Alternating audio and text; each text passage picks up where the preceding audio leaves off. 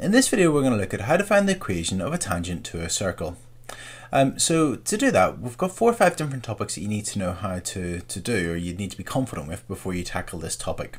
Okay, the first one is you need to know circle theorems, and that's video 64 in Corbettmaths if you need to refresh yourself on those. And in particular this one circle theorem, that if you got a radius and a tangent that meet at a particular point, they meet at 90 degrees.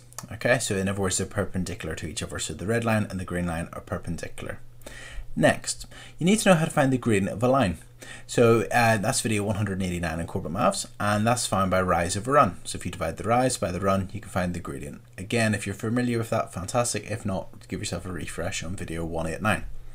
Next, we need to know 2 different things here. We need to know how to find the reciprocal of a number, and that's video 145. And the next thing we need to know is we need to know how to find the gradient of a perpendicular line. So for instance, if the line here has a gradient of 2, the other line that's perpendicular to it will have a gradient of -1/2, because if the gradient of a line's m and the other one's perpendicular to it, it'll have the gradient -1/m. Again, if you're familiar with that, fantastic. If not, watch videos 145 and 197.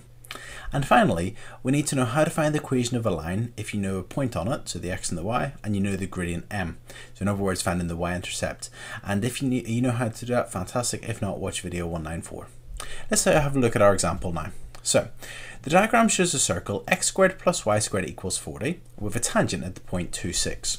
So here we've got the line here, the tangent, this line here, which touches the circle at 2,6 and carries on. And we're trying to find the equation of this tangent.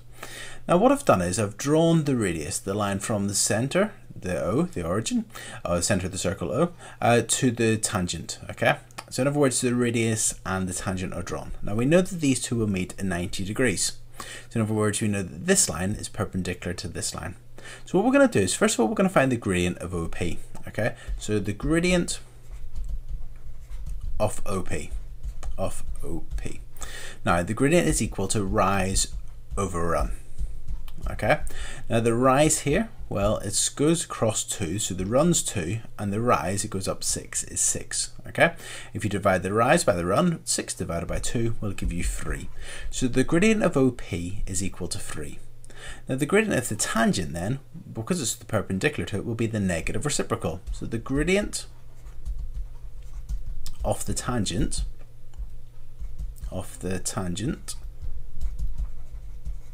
that's going to be the negative reciprocal of that. So the reciprocal of 3 is 1/3, negative reciprocal -1/3. So we know this line here has a gradient of -1/3. Now let's find the equation of it. Well, the equation of a straight line is in the format y equals mx plus c. Now we know this gradient, the m, so it's y equals -1/3 x plus c. Now also we know a point on the line. We know the point P is on the line, and that point P is the point 2,6. So if we put these in here, we can get the C and then know the equation of the tangent. So let's put the point in here. So let's put in 2,6 into here. So y, well, the coordinate comes in the format x, y, so we're going to get 6 equals -1/3 times x. Now x is equal to 2, so times 2 plus c. Well, let's work out our -1/3 times 2. Well, -1/3 times 2 is -2/3, so we're going to get 6 equals -2/3 plus c. And we were trying to find out what the c is, so we need to get rid of this -2/3. So we're going to add 2/3 to both sides. So that would give us that 6 and 2/3 equals c. We can make this a top-heavy fraction if we wanted to, so we could do 6 times 3 is equal to 18 plus 2 is 20, so that's 20 over 3 equals c. Either one's fine.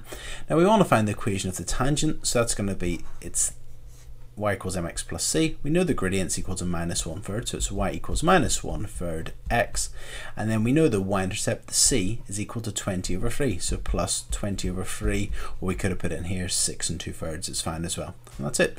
So the equation of this tangent is y equals -1/3, as it's going down, plus 20 over 3. That's where it crosses the y-axis, and that's it. Just to recap the steps. To find the gradient equation of this tangent, step number 1, we found the gradient of the radius by doing rise over run, so that was 3. Then taking the negative reciprocal, so that's -1/3, and then putting the -1/3 into y equals mx plus c, and also the point 2,6 into y equals mx plus c to find the c, and then putting the c back into the y equals mx plus c, and then that will give us our answer here. And that's it.